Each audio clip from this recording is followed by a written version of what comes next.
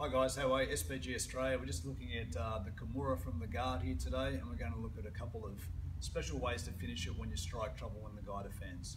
Let's get started.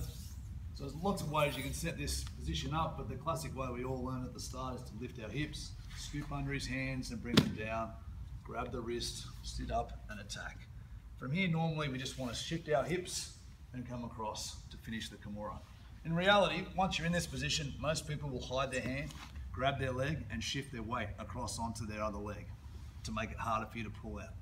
Now, there's lots of options here. I can bridge hard up over this way and try and reverse the situation, but often just sitting here trying to pull is not very effective. So something that I've found works really well is that concept of trying to use whatever's free in this situation. Rather than focusing on the problem, use what else is available for me. So here what I'm going to do is I'm going to put my foot down. Rather than bridging hard over this way, if I can't get the sweep, I'm going to pull him forward, and now with my foot, I'm going to access his ankle with a hook. So from this position now, when I pull, I can extend my leg and I have two pressures rather than one. So I pull and push, the hand slips out, it can't resist that sort of force. Now I can shift my hips and come back to finish the Kimura. So one more time.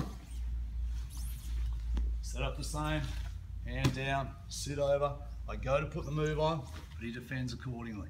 So from this position, I can bridge and try and switch him over, but if that fails, what I want to do is I'm going to bridge forward and bring him forward, bring his weight forward just enough so that I can access his hook here. Okay.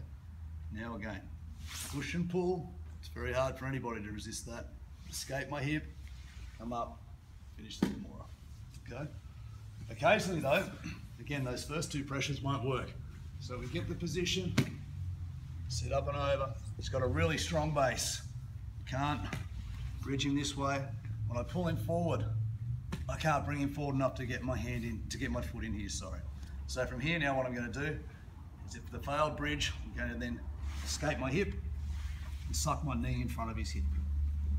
Okay, so this just comes to the front of his hip here, just in far enough so that now I can use my hips and extend to bring his arm out. Same again, very hard for him to defend against that. Once I've got his arm out, I shift again onto my hip, come back and finish the position. So three nice ways there just to overcome the resistance that he'll find when he hides his hand in his leg.